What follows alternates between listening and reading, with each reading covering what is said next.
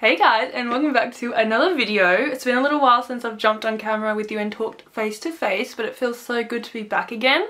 So before we jump into the tutorial, which is a really good one today, just letting you know, I just wanted to share with you quickly the company that I'm collaborating with today in this video. So here we have Be Kind Shop, which is this gorgeous little company who are making it their mission to protect the bee colonies around the world. So with every purchase you make, they give 10% of those profits to pollinated partnerships and other non-profits. Honestly, the boxing, like the packaging it comes with, is just everything. I'm obsessed. The gorgeous little sunflower, like, I can't even. All the packaging is recyclable as well, which I was so happy with. They're really conscious of their environmental impact.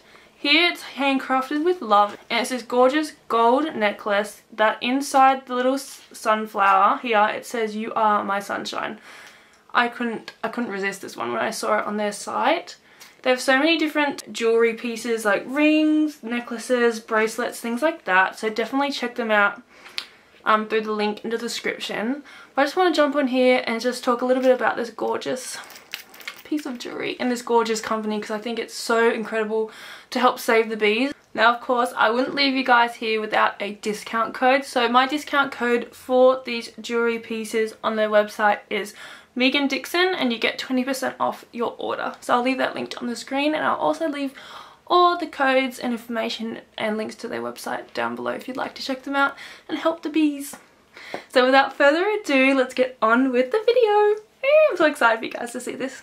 Okie dokie guys, starting off, I've already primed my eyes and on my brows, as you can see. So I'm going straight in with the eyeshadow from the Jaclyn Hill Moerie palette today. I'm taking Made for Each Other and Silk Cream, which are our transition colours, and buffing them through the whole crease.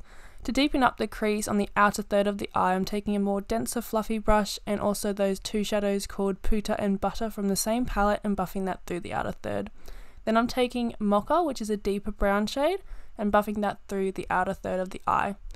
For eyeliner today, I'm taking Earth from Fat and the Moon and creating just your average wing liner, maybe a bit more thicker than what you usually would do, because we're going to smoke this bad boy out. So I'm taking a pencil brush and Soda Pop and Central Perk from the Jaclyn Hill palette and buffing out that wing liner. Then I'm going to take that through the outer third of the crease as well with a more denser fluffy brush. Next, taking the Thin Lizzy Warm eyeshadow palette, I'm taking those two light shimmery shadows and placing them through the inner third of the eye. Then taking Amber, which is more of like a goldy kind of colour, and placing that on the outer third. Next, I'm taking the Freya Beauty liquid eyeliner and just going over top just to create a more stark eyeliner look. I've been loving doing this with my clients lately. It's been a go-to and it just looks so pretty, especially with the eyelashes that we've put on. These are from Eyela lashes. These are plant fibre lashes, and I'm obsessed with this style. Next, for base, we're going to start off with the Lancome Moisturiser. This is their new collection, and I'm just placing it all over my skin as a base. Then I'm going to take my YSL foundation. Living for this foundation is my absolute favourite lately, and I'm placing that all over my skin. Then I'm going in with the Lancome Long Lasting Concealer and placing that under the eye, centre of the face, just to highlight a little bit. Then I'm taking my favourite setting powder, which is the Charlotte Tilbury Airbrushing Powder in the shade Fair.